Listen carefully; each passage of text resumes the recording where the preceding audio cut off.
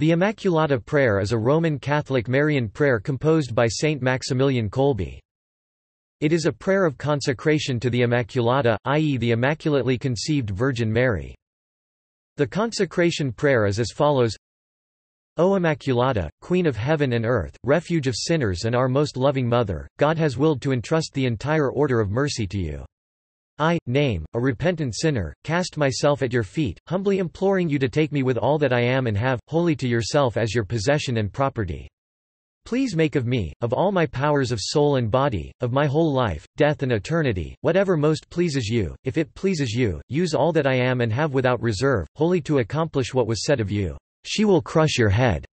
And, you alone have destroyed all heresies in the whole world.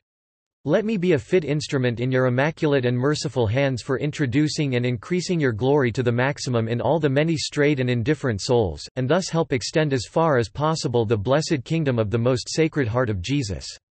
For wherever you enter you obtain the grace of conversion and growth in holiness, since it is through your hands that all graces come to us from the most Sacred Heart of Jesus. V.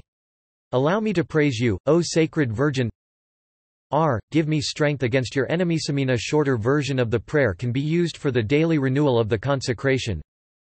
Immaculata, Queen and Mother of the Church, I renew my consecration to you for this day and for always, so that you might use me for the coming of the kingdom of Jesus in the whole world. To this end I offer you all my prayers, actions and sacrifices of this day. References.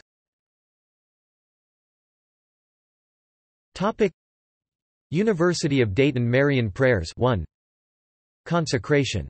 Com. 2. Women for Faith and Family 3. Notes.